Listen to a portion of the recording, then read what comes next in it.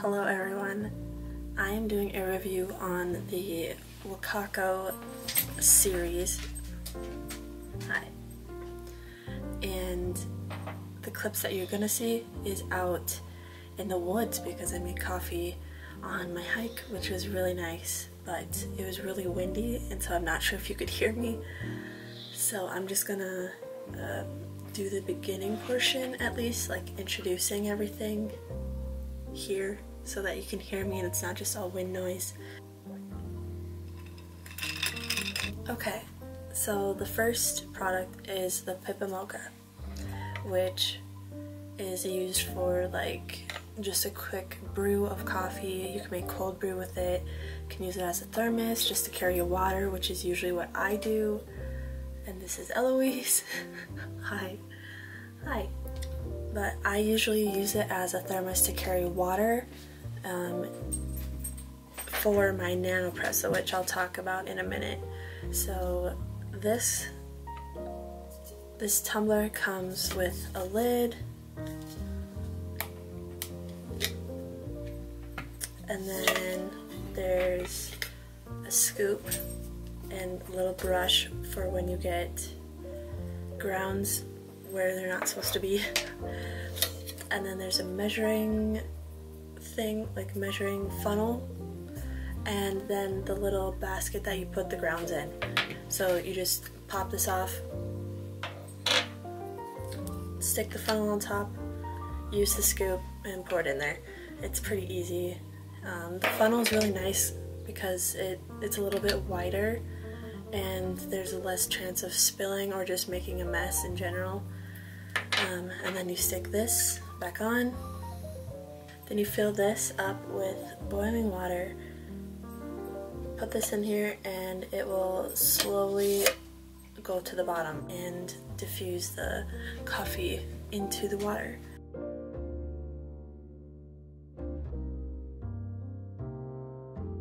Give it a couple minutes, let it brew, and then you just twist this up until it gets to the bottom, and then you just pull it off. I will say that it's been a bit tiring to screw this up, if we're being honest. And it brings the little basket with it. So then you should have a cup of coffee.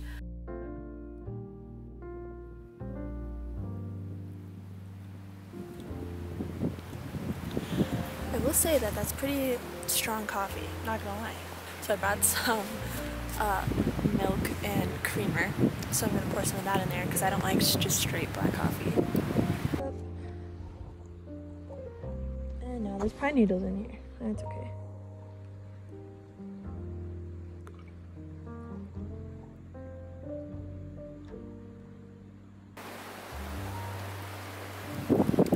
I think it's pretty good, honestly. It could be a little sweeter and a little bit warmer, and I think that's because it took so long to get out here that by the time I got to this spot, the boiling water wasn't quite boiling. It was still pretty warm, but not as warm as it should be. But I quite like it. I like this one. Okay. I'm not a big hot coffee kind of gal, so like I said, I usually use this as a thermos to carry water for my other product, but you can make cold brew with it, and that is something that I haven't done, but I'm sure it'll taste great. I mean, as far as the flavor and the overall product of the coffee that's brewed, I think it does a great job. It's just I'm not a big fan of that kind of coffee. Keep that in mind, but I do like the product. And the Pipamoka retails for around $47, so it's quite spendy, but it is a coffee maker and it's a thermos that keeps it warm, so I think it's worth it if you're if you enjoy coffee, like if you enjoy brewed coffee. So the next thing is the Nanopresso, and this is by far my favorite coffee item of all time. It is better than the espresso machine that sits on my kitchen counter. It is really small and pretty easy to use. So this one, it comes with a cup. Comes with a cup that's on the bottom. So this is where you can just point this to put the espresso into. It's nice that they have that in mind, so you don't have to bring a random cup with you solely for the espresso. Otherwise you could just bring a mug with you, or otherwise you can just bring a travel mug with you and use that. That's typically what I do, but if you're looking just to make the espresso shot and then pour it into something, they thought of it and it comes attached. So from there, this is the water basket, and a scoop comes in there as well as a little brush. And again, that's to use for getting the little grounds out and cleaning, which is really nice. From there, you take the top off, and there's the basket for the grounds. And just like the Pipamoka, there's a little hack for it and getting it in here. So the scoop, you fill it up, not all the way because there else will be overflowing in the basket, but you fill it up and then you stick the basket on top, flip it over, give it a little shake to even it out, and then you'll have it in there without any spills, which is really nice. And that was really well thought out, and I appreciate that. So from there, you so this is what it looks like empty. From there, you put the basket in the top and then screw this back on. You fill this up with boiling water, and there's a line in there that tells you where to fill it to. And typically I would just carry the boiling water in this, pour it in there, and typically I would just use this to pour the water in there if I'm on the go, but if I'm just at home, I'll use my kettle that's just on the counter. Otherwise I'll just, so fill this up with boiling water, attach it to the bottom, screw it on, and make sure that it's tight because you don't want boiling water all over your hands. And make sure that it's tight because you don't want boiling water all over your hands. It hurts, trust me. I've had it happen to me. So from there, you take this and unlock it, and it'll pop out like that. So pop out like that, and then you flip it over and point it at the cup. And then you'll take a couple pumps, and you pump about one pump per second basically, and the first couple ones are to build up the pressure that's inside the little machine here, and then from there it will give you espresso. From there it will make you an espresso shot, and you'll know that it's done when there's no more pressure on the button, and it's super easy to push down. That's when you're done.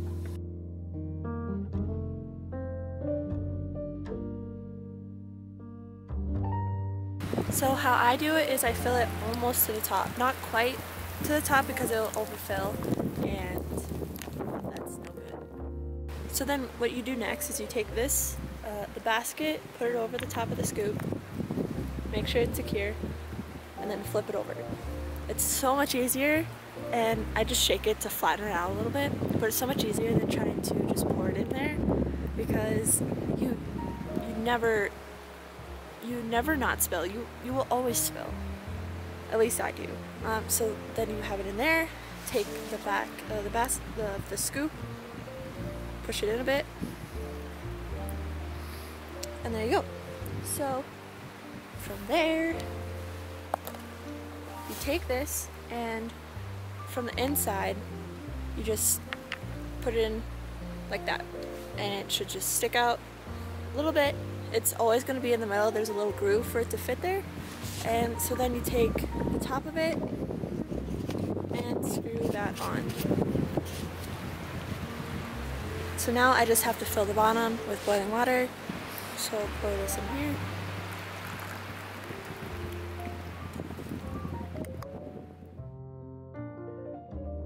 Make sure it's tight, and then flip the lid.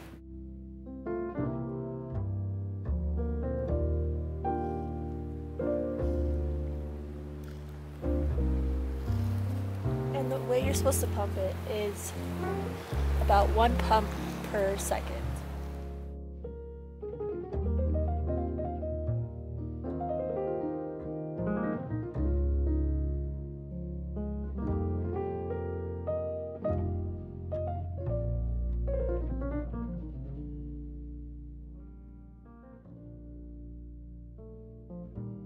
This retails for $65 on its own. If you want to get a nice hard case for it, it is $80 total. I did not get that, but it's totally fine. I don't think it's really needed unless it's going in a backpack that is full of other things and could get broken, but I haven't had an issue with that. Something I really recommend is getting this NS adapter. So NS is short for Nespresso. Basically, you use those little tiny pods instead of the K-cups that are big. Use the little ones made for the Nespresso. There's knockoff versions. There's a Starbucks version that is from Nespresso that is probably my favorite. It's really good, but it makes the cleanup so much easier and it is amazing. So you just get one of those pods, stick it in here. So instead of having this and the basket for the ground, you take that out and put this little basket in. You stick the pod in, close this, and repeat the same thing, just putting water in here and flipping it over, opening it up and doing that. So I definitely prefer the little pods. You can get recyclable ones, so there's not so much waste with it. So it's really nice for cleanup. You just take the pod out and there's no real cleaning, you just have to rinse it out basically. But with the basket, you'd have to bring coffee out there with you, otherwise fill it up beforehand. It could get a little bit messier that way. I don't know. The NS adapter is so much easier and it's great. I love it so much.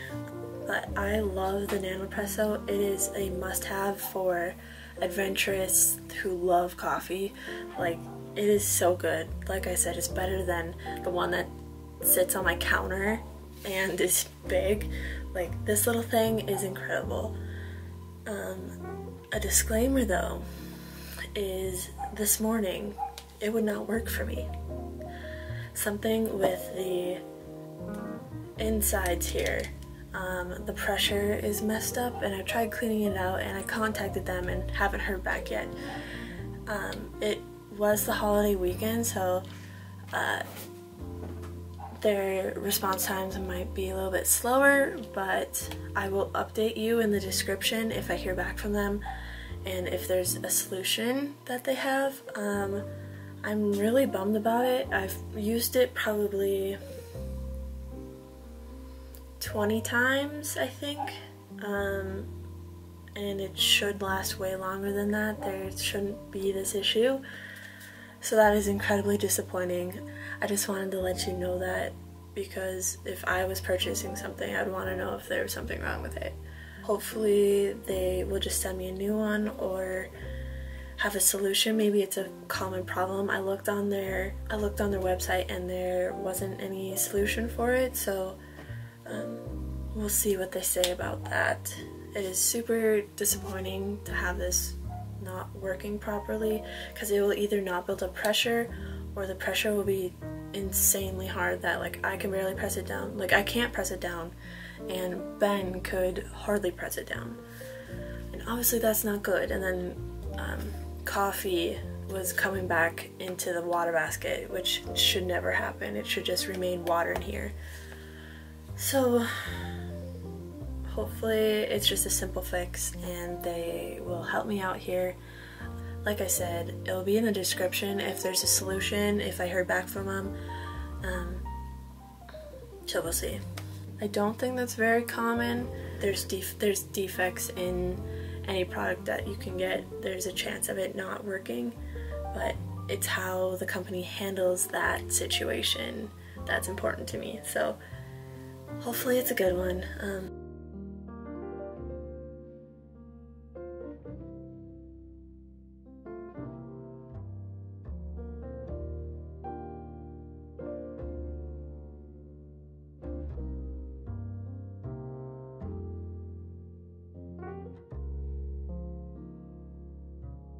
The NS adapter is $20, which I think is totally worth it, and you should definitely get this, unless you prefer the basket and the different flavored coffee grounds, because I know some people can be really particular about that. I'm not.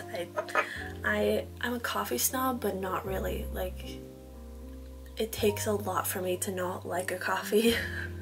So anyway, I hope this was helpful and you have a better understanding of how they work, and if you want to get one, it made it more clear. It's super easy to use, both of these products, and I was sent both of them to take pictures for them and for the company, just to be transparent with you, but they don't know that I'm making this video, and I doubt that they want me to tell you that it wasn't working this morning. So I'm just being honest and wanting to help people out, because I know if I was going to be spending $70 on something, I'd want to know everything about it. And I'm a huge coffee lover, so I might do more reviews. I don't know. This coffee I made with my Jot concentrate, like the limited edition. I think it's called like Wonderland. Incredible. I do have an affiliate link for the Wacaco products. If you want to shop through them, I think I get a little bit of commission, but you definitely don't have to. And then, might as well, the Jot coffee you can use, put it on the screen here because I don't remember what it is. I don't get anything from the Jot coffee, it's just I really like it, so might as well help you save money on it. What else? I think that's it. Like it if this was helpful for you, or if you just liked it. Subscribe if you want to, and I'll see you in the next one. Bye.